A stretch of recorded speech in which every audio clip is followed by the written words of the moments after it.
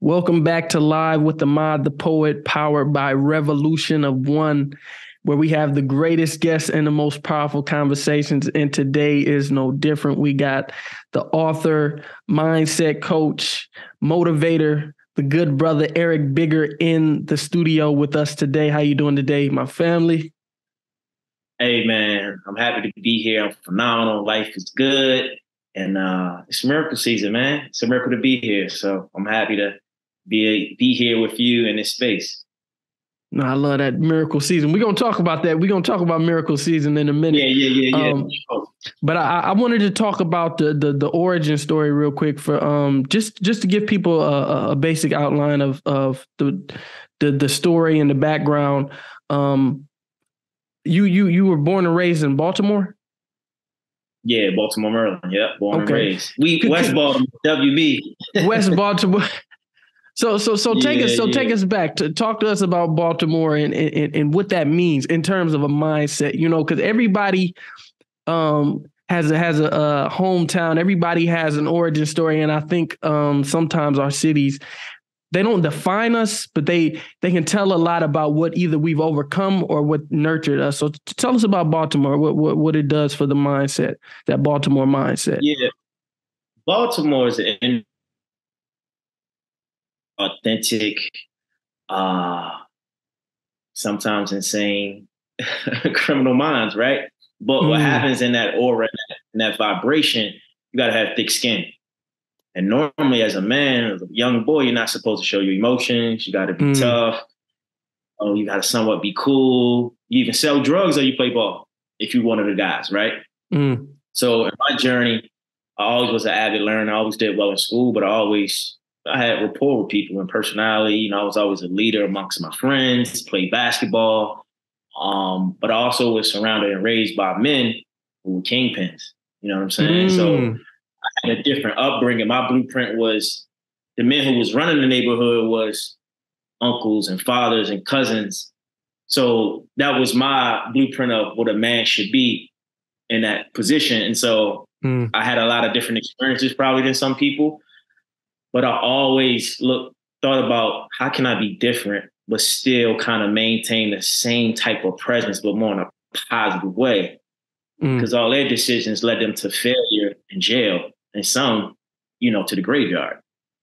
So, just being very observant, playing basketball. I tell people basketball changed my life because it gave me my identity, right? Basketball was a frat.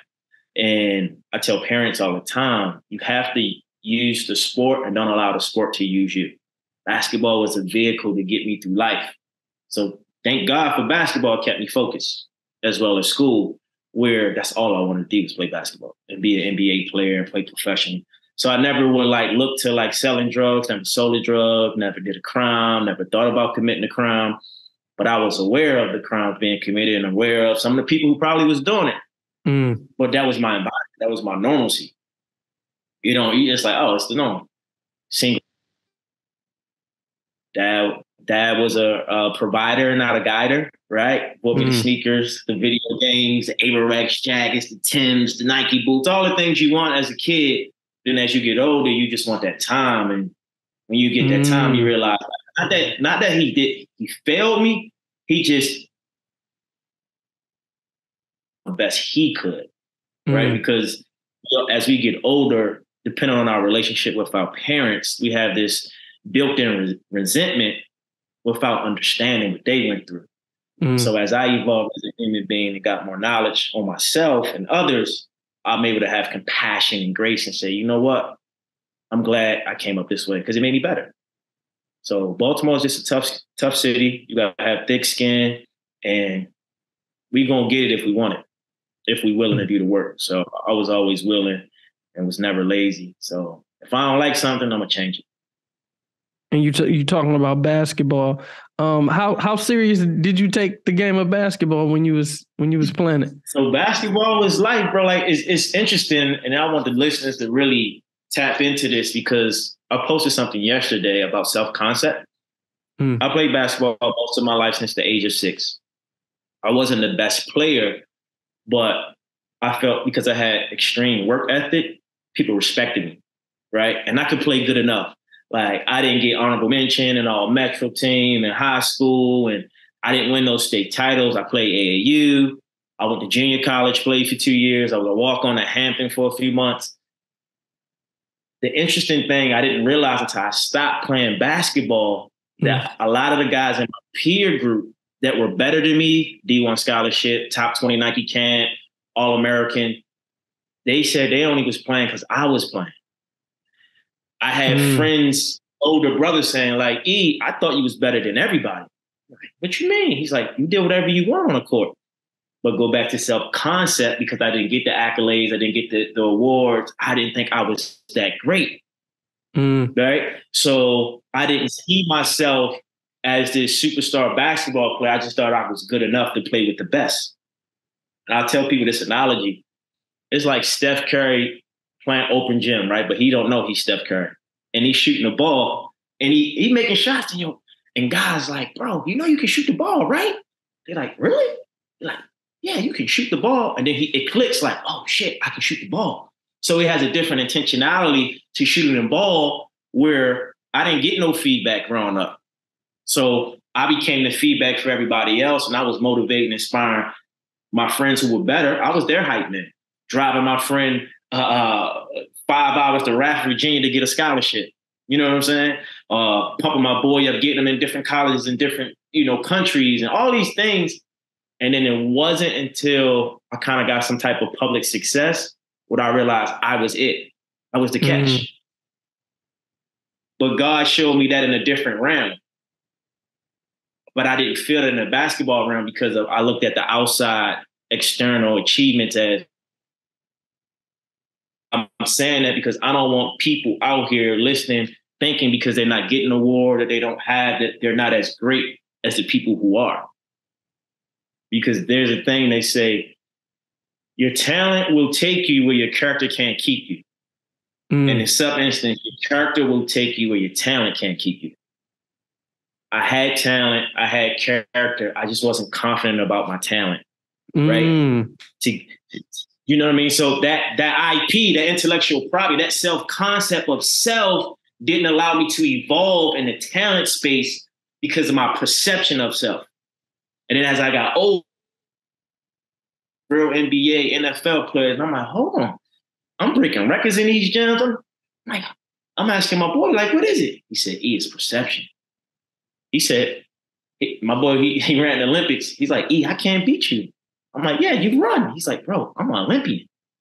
He said, you know what it is? You know how to compete. That's why you're good. Some people are talented and they don't know how to compete. So all these synchronicities and these downloads over the years, I'm like, oh, wow. I get it now. I always was that guy. I just didn't think I was. So that allowed me not to get the things I should have got. But it's all basketball changed my life, gave me life. And to a lot of guys out there, I got to the point when I stopped. And that's when I said I had to go pro in life. Right? I had to be a professional in life. And that's when all the learning and the reading and discovering who am I. And you can have an identity crisis if you don't know yourself. So I had to unpack who is Eric Bigger and how does he show up in the world if he's not playing basketball? If he's not doing good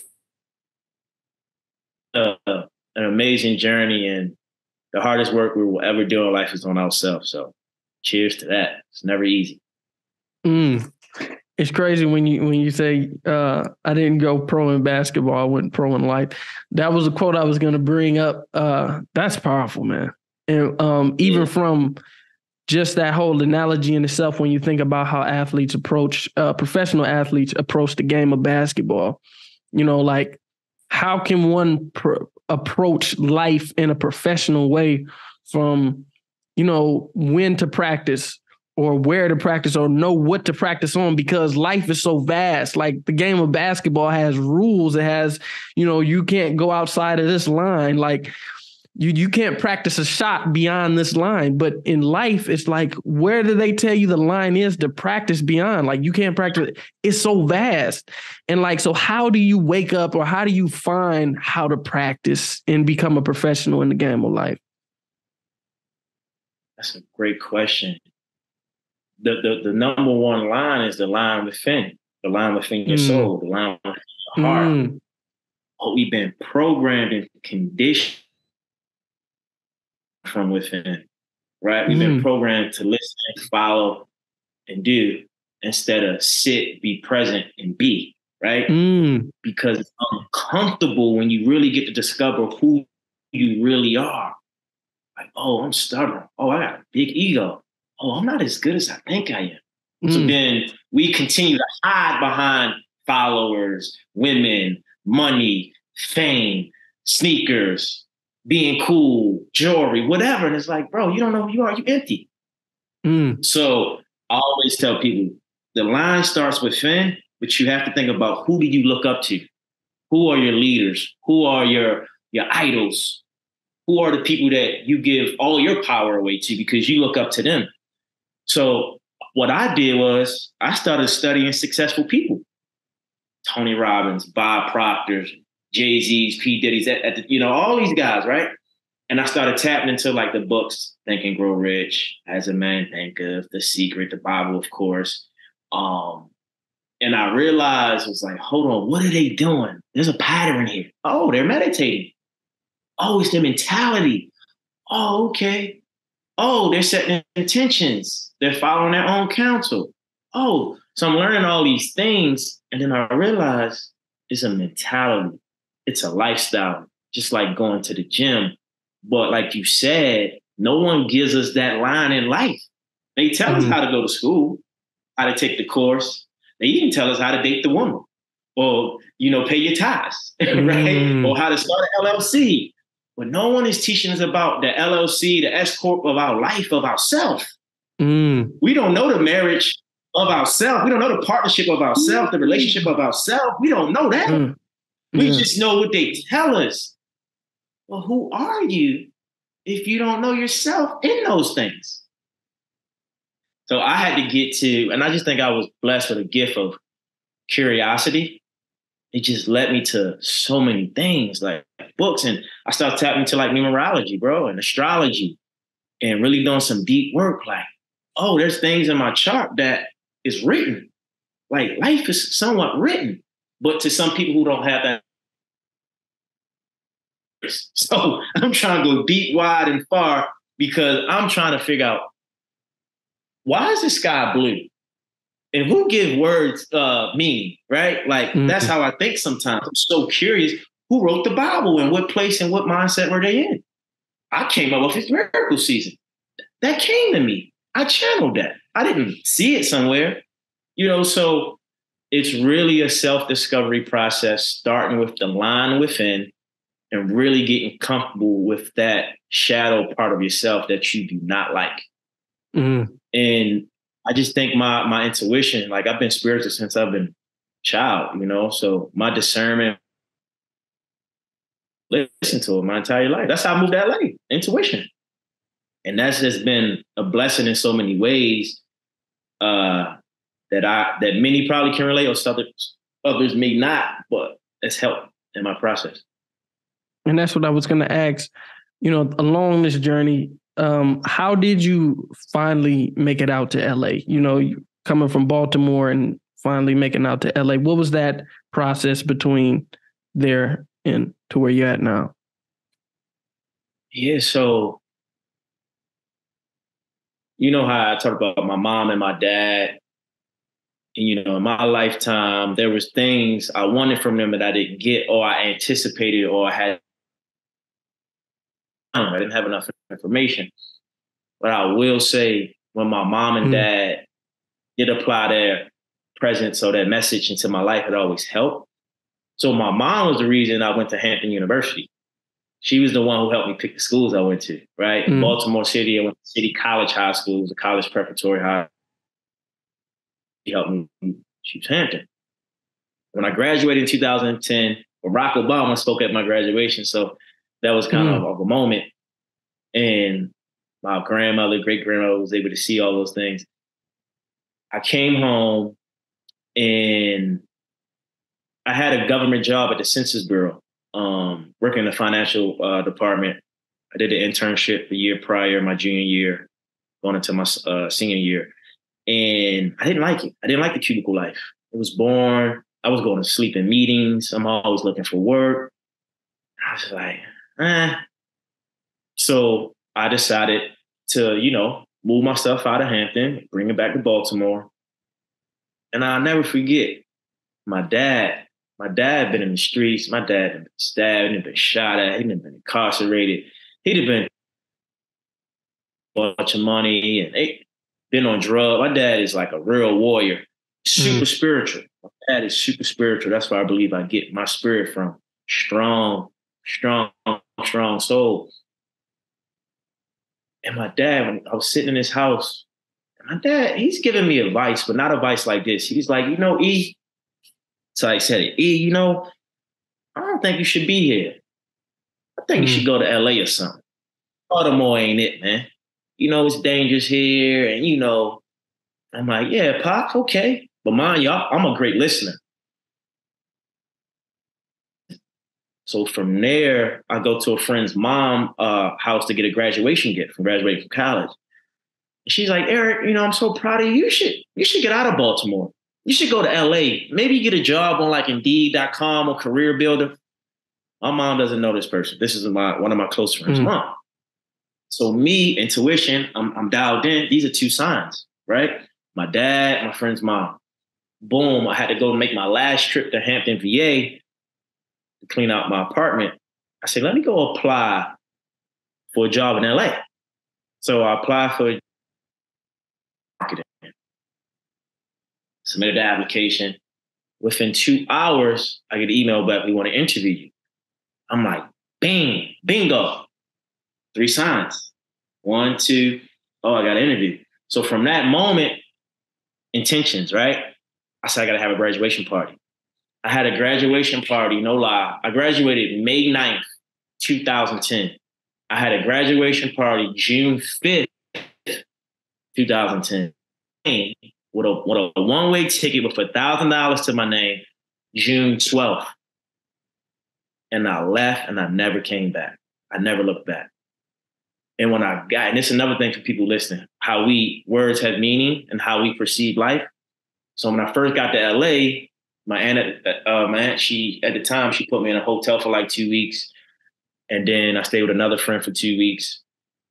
And then I ran into, everyone knows Pinky Aisha Cole, who owns Slutty Vegan. That's like my homegirl, like sister. We went to high school together. I ran into her out here. And she was grinding, struggling, and, doing what she had to do to make ends meet, but she was such an angel. And she let me hold her car. She was going back to Atlanta for a sorority meeting. We was just cool. She helped me find my first stuff.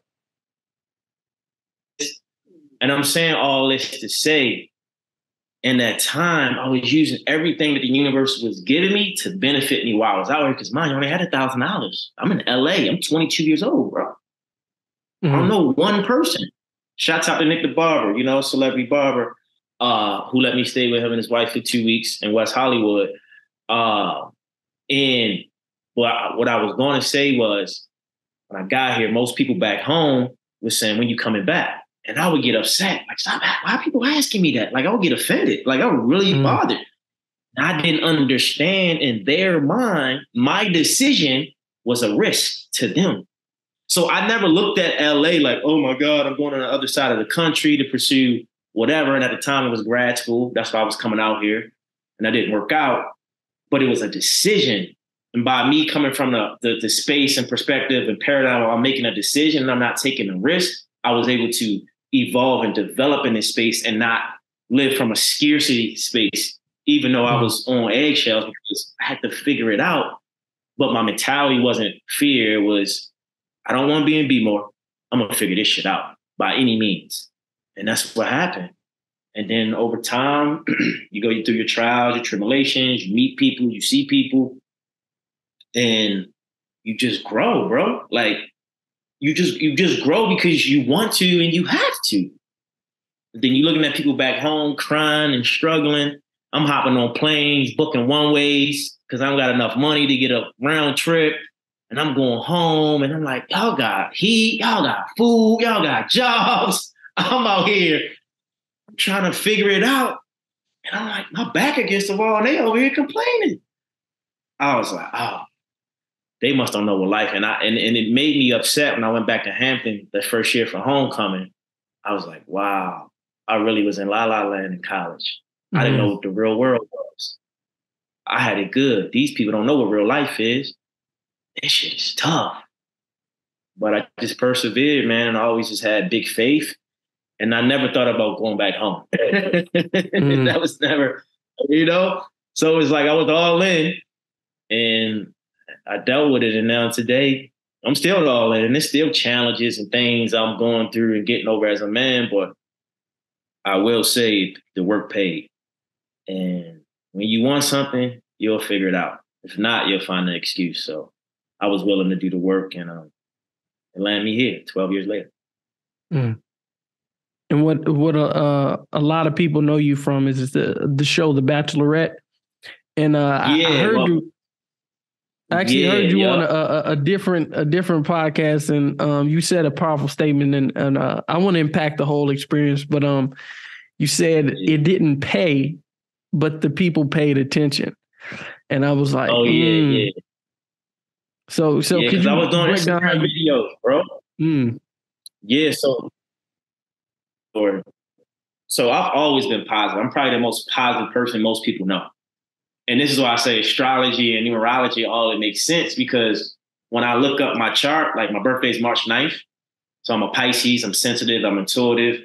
But March 9th is in the Pisces horoscope, right? My moon sign is a Sagittarius, right? So my mood and emotions like a Sag. That's what all my fire and my motivation comes from. But they're usually happy-go-lucky, optimistic people.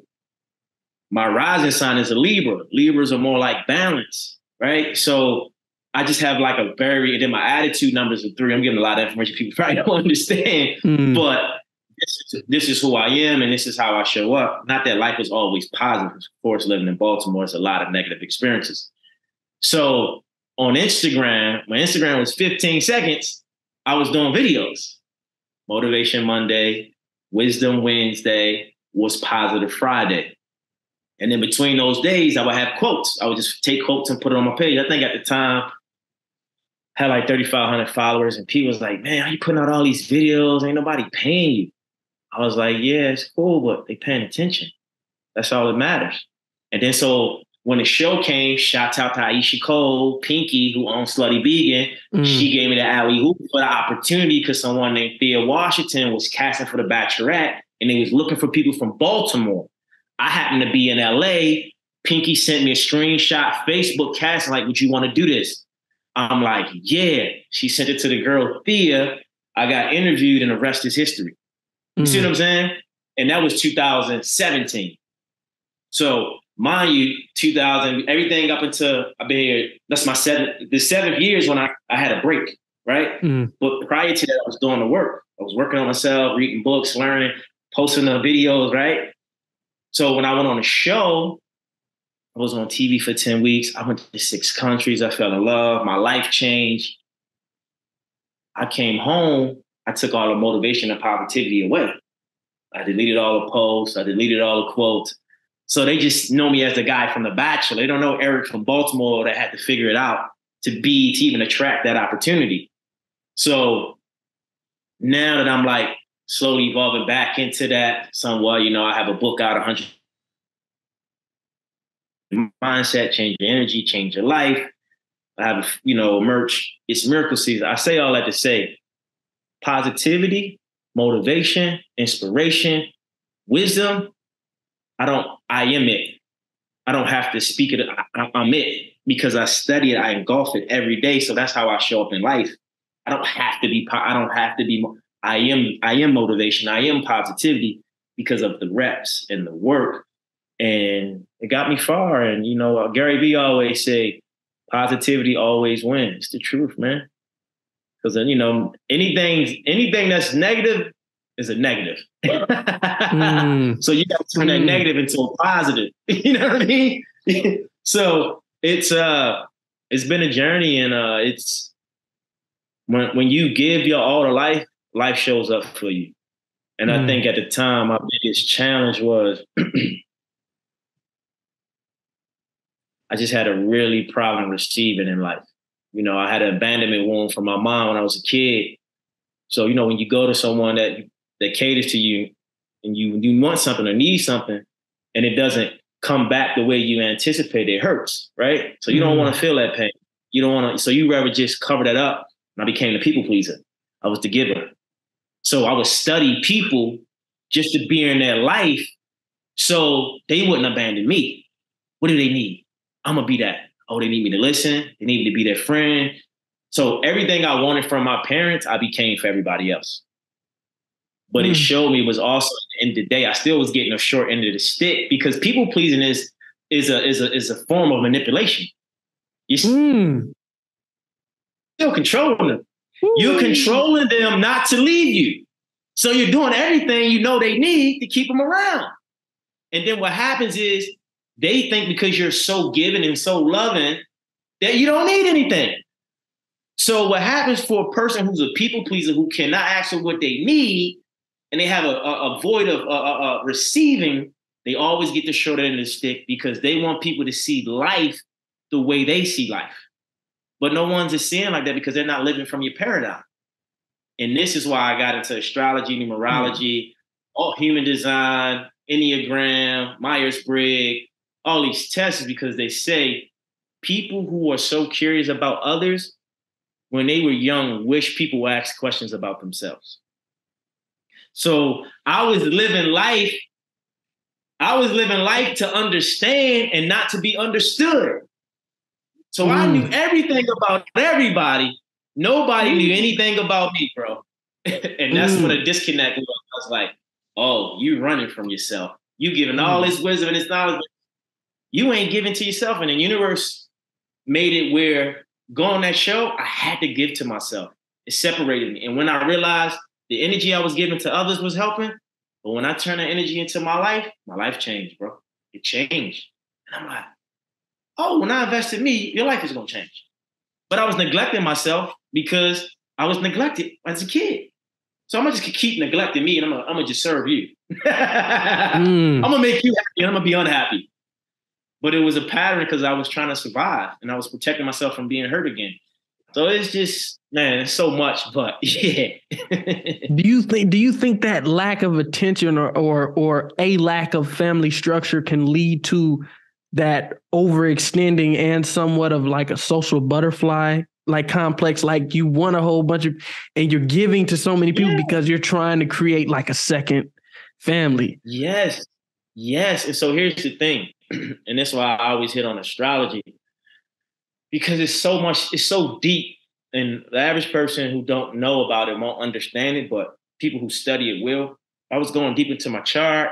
It was handling like abandonment wounds, abandonment issue, this in the fourth house. You're going to have issues with everything.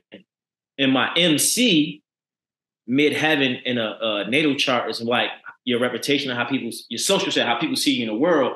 So I'm a Leo in that space, right? So how I show up in the world is motivated, inspiring. So God is so great. All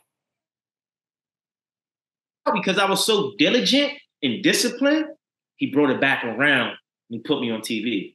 And all the love I ever wanted, and all the attention I ever needed, I got it in a different way on a different platform. So that's why I'm like, God, don't make no mistakes, man. He doing it for a reason. He got you. All the love and affection, bro, I've gotten it from being on TV. So once I just figured out, like, oh, I don't have no regrets. I'm living my dreams. But I was so low and empty because my biggest fear up until that opportunity was that I'm not living up to my potential. And I thought I was going to get to a place where I wouldn't be able to reach my potential because I knew my potential. It's just like every time I would go and get somewhere, I'd be like, no. I'll get a callback audition for a big commercial. No.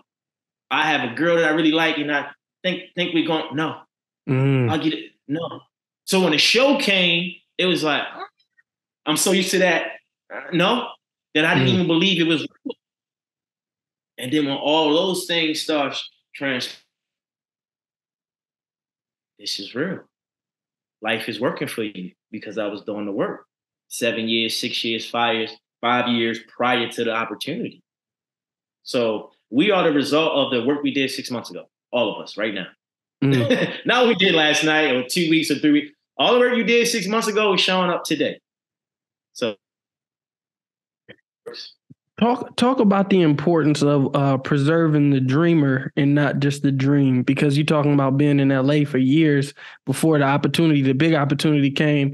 And a lot of people, they so focused on the actual dream that they don't think about, like, man, me working Uber and just preserving myself for that moment is me preserving the dream. You know what I'm saying? It's not all about, okay, well, I did this for the business today. I did this.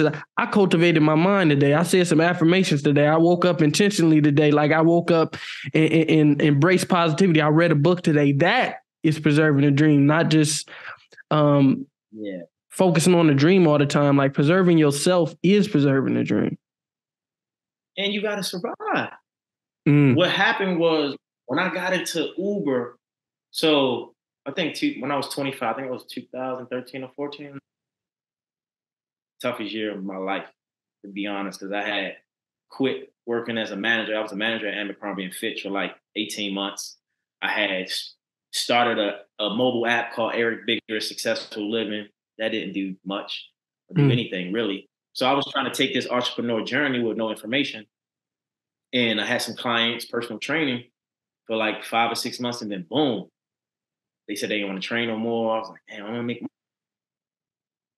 I went back to Abercrombie & Fitch, humbling as a model, and I was folding clothes, right? Humbling when I was the manager for 18 months, right? And you take cultivating the dream, did that. I still was personal training, and then I went to go work as a door guy at a nightclub. Shouts out to Crocker Club downtown, 5th Street, 5th and Spring, LA. Shouts out to Tom Turner, a mentor of mine. He gave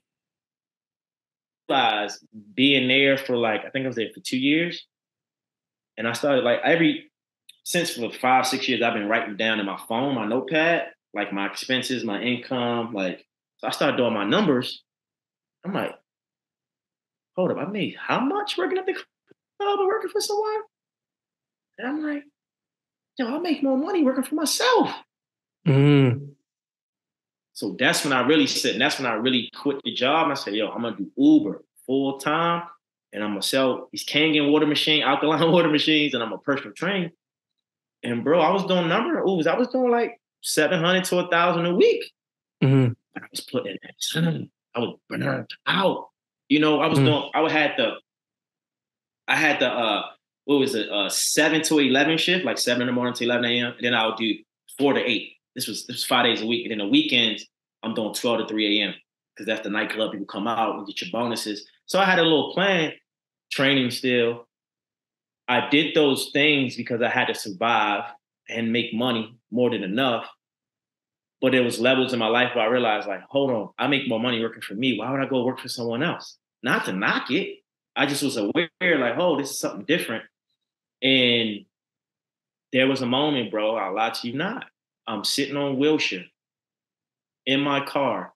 I had a Chrysler Sebring, 2010, my first car I bought. I was there all Uber in that car. And I was sitting to myself like, man, I can't keep doing this, man. I can't keep. And I was literally in the car waiting for a ride, like parked on Wilshire. And I got a call from a casting director because when I went for the casting for the show, it was like, oh, we like you, we're gonna move you ahead. But then it was like crickets for a few months. So I'm thinking, I didn't get it. This had to be like December, bro. I think I might have did the interview in like September or something, or August. And I get the call, it's like, hey, is this Eric Bigger? And I'm like, yeah. And it's like, we think we want to bring you to our full casting in January. December 2016. And I'm like, yeah. It changed my whole life. In that moment, at least my energy, like, yo, I can't keep doing Uber. I'm just burnt out. 45 to 50 hours a week. So having an Uber, having the mindset to train for myself, to pay myself, and to find, businesses on the side to cultivate the dream and still be the dreamer, right? So I think, this is what I know. It's not what I think. Brothers, men in general, I can't speak on women. We are so afraid to appear weak, to appear less than, that our pride is so big and ego so big that we won't humble ourselves and go get it. I'm gonna go get it. You know, I don't care about, I'm gonna go get it. I'll go work. And that's what I was willing to do. And it was guys at the time that I was like, yo, bro, I'm telling you, bro, come through this Uber, get this money with me. And they're like, no, man, I ain't doing that. And I promise you, 5 years, 6 years later, they doing Uber or Uber Eats or, you know, and it's like, man, why didn't you just listen to me back then? And then I'm now in this process where I done got Uber deals on social media. And they're paying me more than I probably made in 2 months, you know?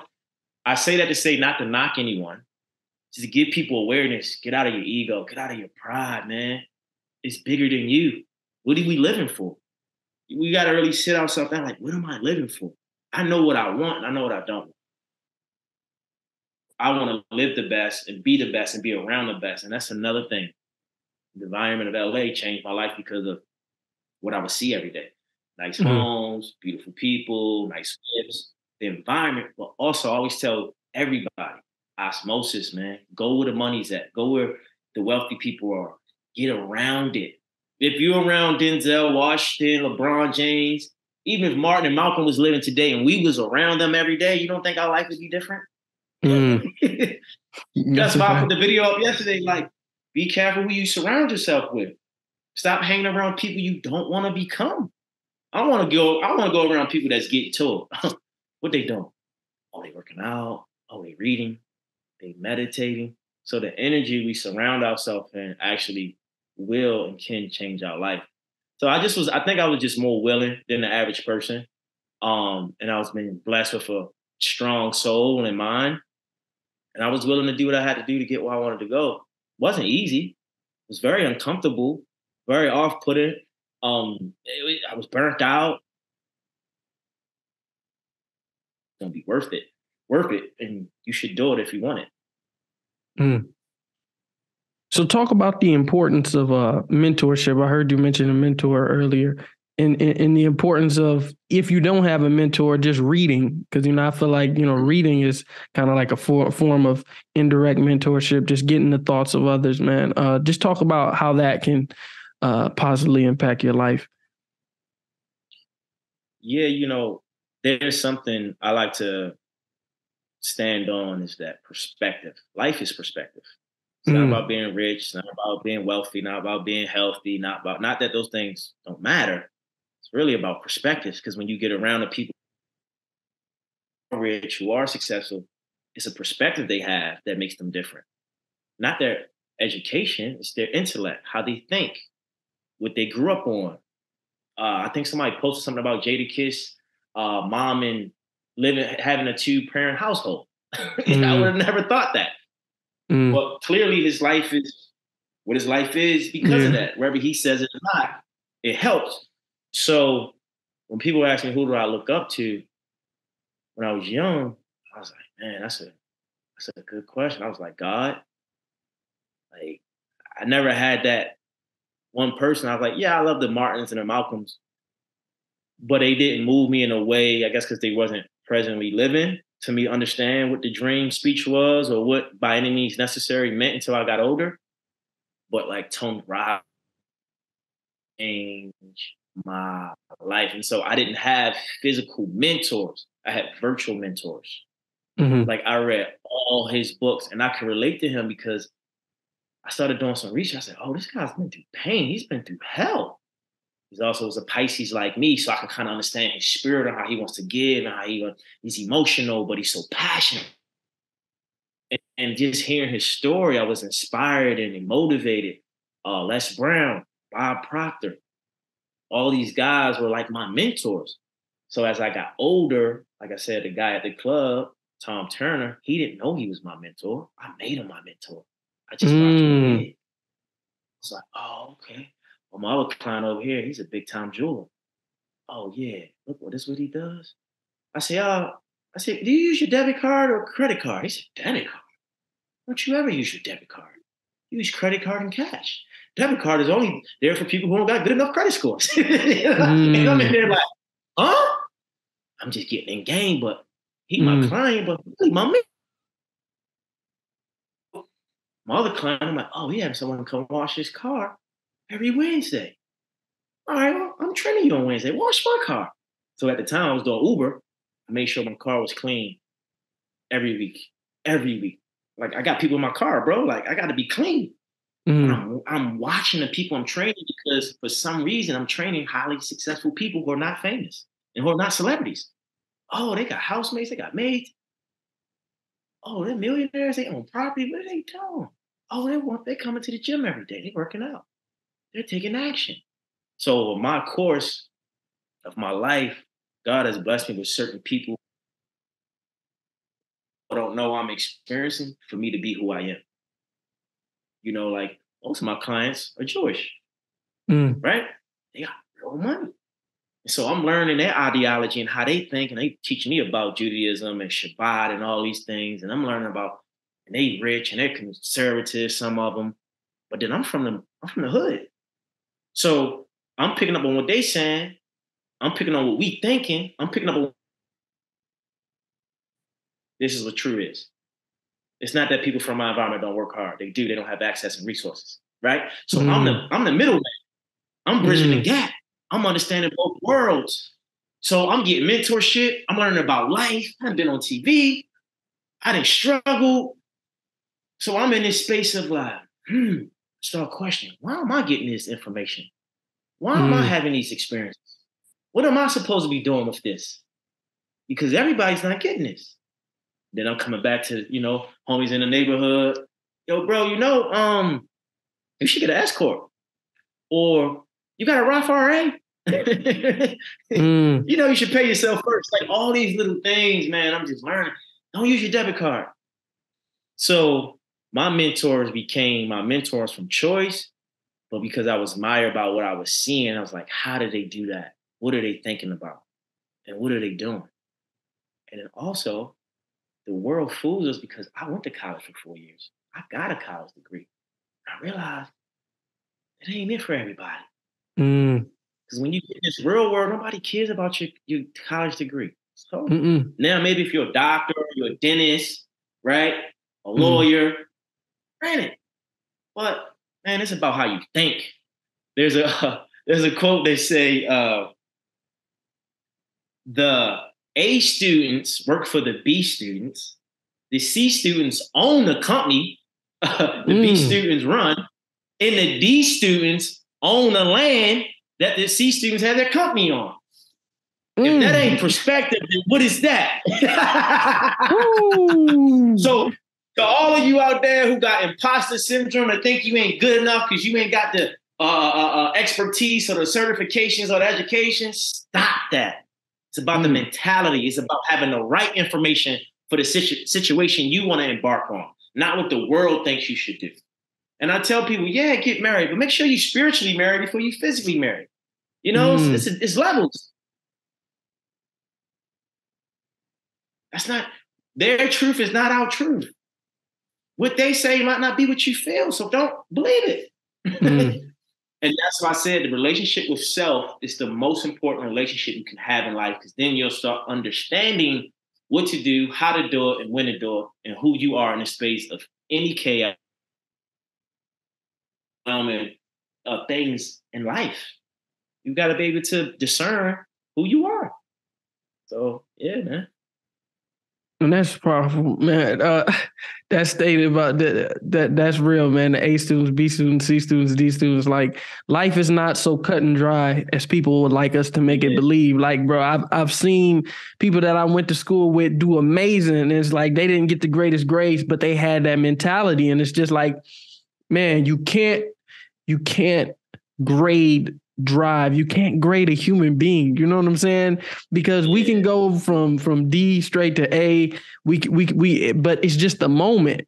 But that's all a learning. That's all. That's your grade for the day. You study and then you get a different grade. It's just like, man, the game. I mean, life. It's just a test, and you can retake it. Every day we retake it. And we try to get a better score than we did yesterday. You know what I'm saying?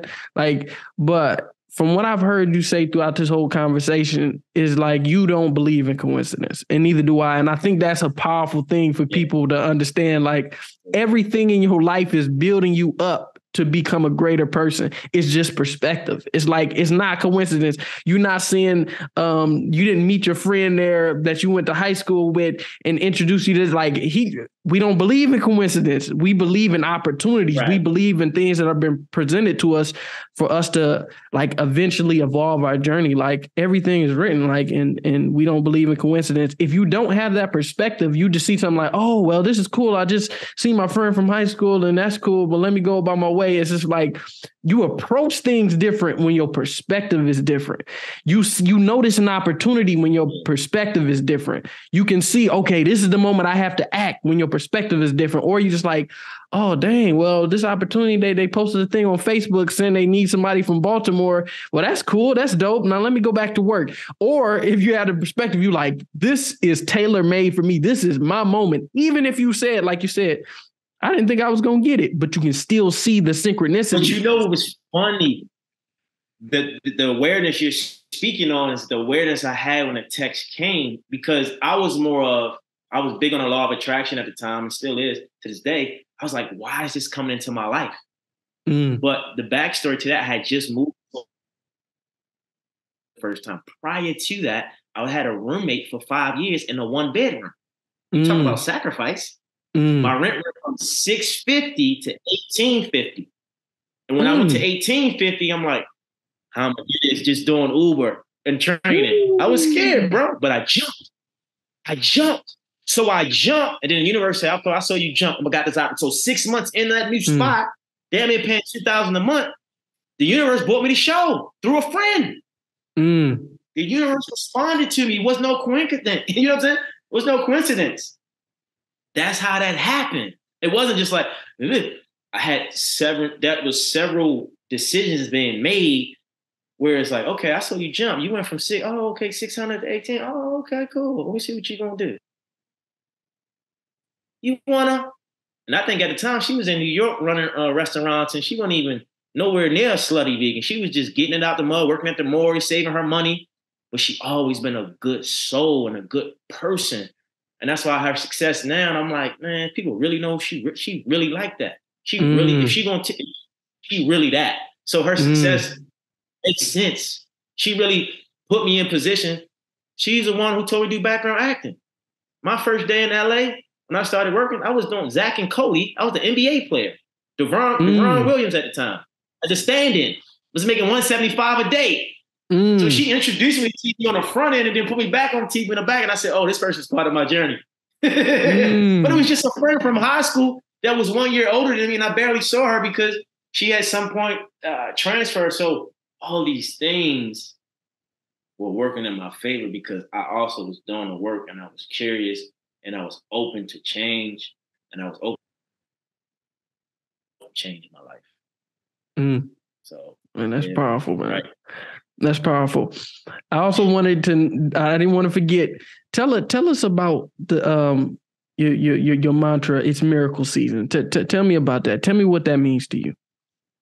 So it's miracle season is metamorphosis. It's a transformation.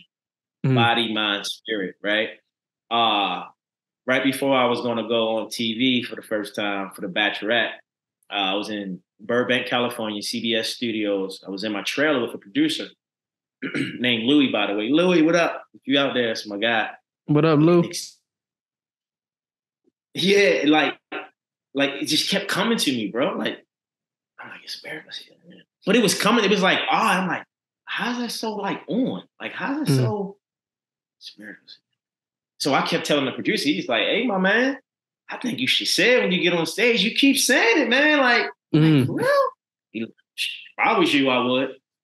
And you ever think about something, and then you think about it, and you want to say it, and you want to do it. And so, but not only do you think about it and you want to say it, most times people don't say everything they wanted to say. Well, bro, when I tell you when I went on stage and met Rachel Lindsay, shouts out to Rachel, I said everything I wanted to say. And it felt like I hit a game shot. And the crowd went crazy. And I was like, yeah. And I was like, oh shit, it's miracle season. And it's miracle season was a metaphor, a foreshadow for my time on the show. I went through hell. I went through challenges and changes. I fell in love and I got my miracle. but I had to go through a metamorphosis. When a baby is being born, the mom has to carry the seed for 9 months. She's going through a transformation. She's going through a metamorphosis. It's not comfortable. The miracle is not comfortable, but when you get it, it's rewarding. So 9 months, the baby comes out, you get the miracle. But the real miracle is the process. So them 10 weeks on TV, all that uncomfortability and being challenged was so tough. But on the back end, I fell in love and my life changed. And my miracles really start happening. My dreams. I got a podcast. I was getting paid to speak. Remember I told you the guy was like, people are not paying you, but I was like, they paying attention. Then I actually got a $5,000 check one time for a conference that I spoke on. So all my dreams, because I went through this metamorphosis, this process, you know, the caterpillar becoming the butterfly and all these. It's miracle season. So it's miracle season can be the promotion at the job, that new relationship, that raise on your salary, that career change, moving to a different city. You went to Atlanta. You're like, yeah, but it's not going to be easy, but it's going to be worth it. That's what it's about. It's going to transform your mind, your body, and your spirit, if you will, in your season. And that's powerful. That's powerful. I love it. It's miracle season. I appreciate you doing this with me, man. Jumping on here, man, and being on the program with us today, and just sharing your gems, your light, and just letting the people know, like, you can start from A and get all the way to Z. And we are at the end of the journey. We just starting. We just in the middle of it. But I really appreciate you just dropping the gems. Can you tell them where they can find you on social media or in your websites?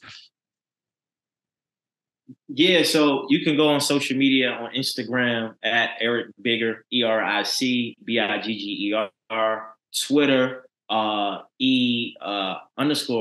22, I believe that's my E_Bigger, I'm sorry, on Twitter. And then also TikTok, Eric Bigger.